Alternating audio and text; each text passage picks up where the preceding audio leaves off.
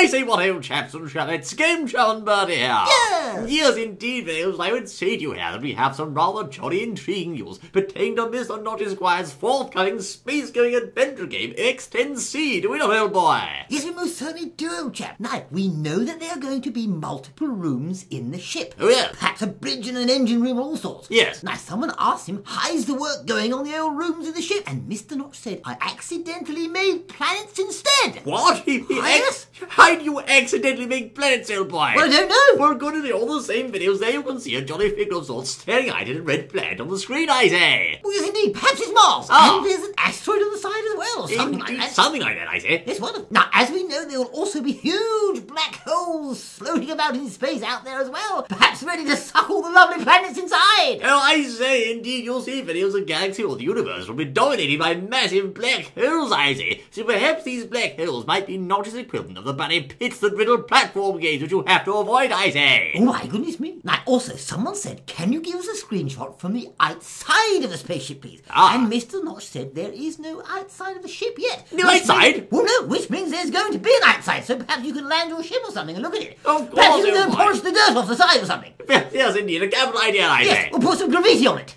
On other people's ships, I say. Well, yes, on others, of course. Now, apparently you will be able to control the turrets on the ship manually or via the DCPU. Ah, so perhaps if they take down your computer systems, you'll be able to hop inside the turret and do a bit of the old bogey splashing, I say. Yes, indeed, manually blast your enemies from the skies. Now, the release of the game. Someone asked, are you going to release the game in alpha and slowly update it like you did with Minecraft? And Mr. Notch said, yes, that's how it's going to be done. Aha! Yes, indeed, Mr. Notch's video said there would be some sort of staggered pricing schedule like with Minecraft, I say. So costing a certain amount in alpha, and then beta, and then with the full version, I say. Now, he's also said that he's currently working on trying to reach some kind of first playable release. Oh, huzzah, I say. Well, it's wonderful. We can soon be zipping around in space and blasting everything. Pew, pew, pew, that sort of thing, I say. Oh, yes, indeed. So there you go, videos, planets, black holes, and possibly a release soon, I say. It's wonderful. Thank you kindly for joining us, videos, in this GameChap and Bertie news update of sorts, and we look forward to seeing you once more on the next exciting I say. Yes.